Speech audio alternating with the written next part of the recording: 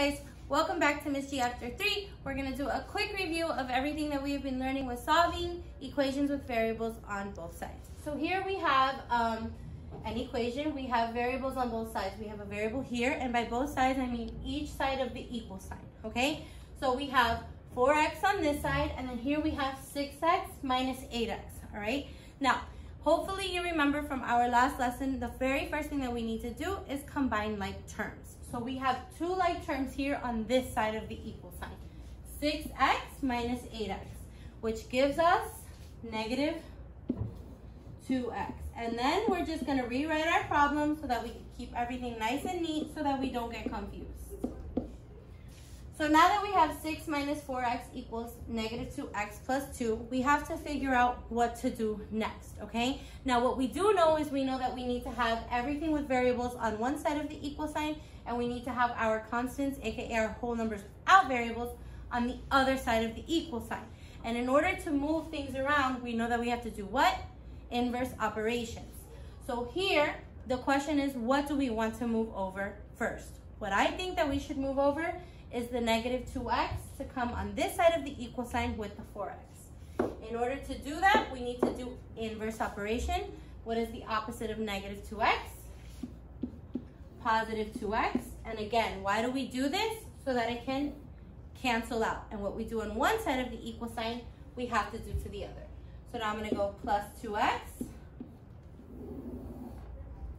And what do we get? We get 6 minus 2x equals 2, okay? So the question is, are we done? Do we have our variables alone on one side and our constants alone on the other? We don't, right? Here we have a term with a variable, but then we also have a constant here and a constant here. So the next thing that we want to do is we want to move this 6 onto this side of the equal sign, again by doing inverse operation. So let's choose another color, because you know Miss G loves her colors. I'm going to do minus 6 because that is inverse operation, is the opposite of positive 6. And what we do on one side, we do to the other. So now we have negative 2x equals 2 minus 6 is a negative 4. And last but not least, our final inverse operation is to get our variable alone on one side of the equal sign, right? We want to isolate it. How do we do that? Well, we know that when we have a number and a variable stuck together, they're multiplying. So what we want to do is we want to divide so that we can separate them. So I'm going to say divide by negative 2, and that cancels out. What we do to one side, we do to the other. Divide by negative 2, x gives us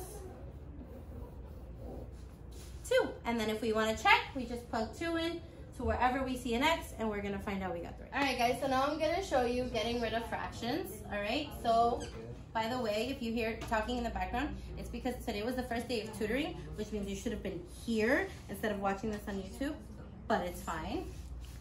Tomorrow, 7 a.m. Anyways, okay, so for this one, we're going to practice getting rid of the fractions, okay? We all know that we don't like fractions, so we have a trick in order to get rid of them so that we can just solve the equation regularly, okay?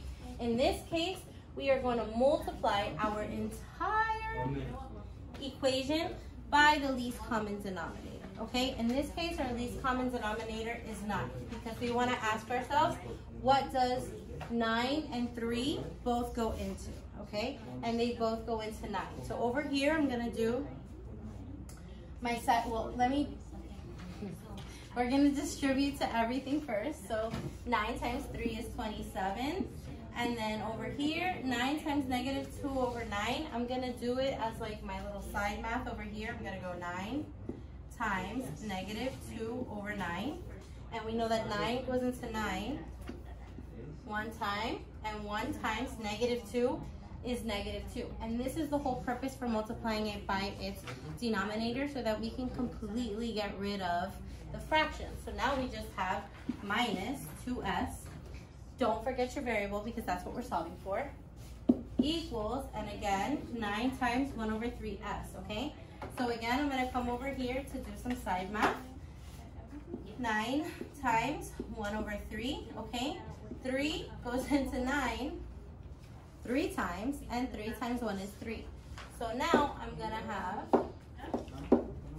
9 times 1 over 3s becomes just 3s, and then 9 times -7 is -63. Okay, now we have an equation that doesn't look so scary because there are no more fractions, and we can work with this equation.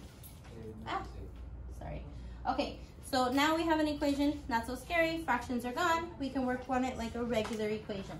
So we know that we want our terms with variables on one side and our constant terms, aka our whole numbers without variables, on the other side. So the first one that I want to move over is the 3s. I'm going to move it over to this side of the equal sign by doing inverse operation. Okay, in this case, my inverse operation is -3s because this is 3s and we want to do the opposite.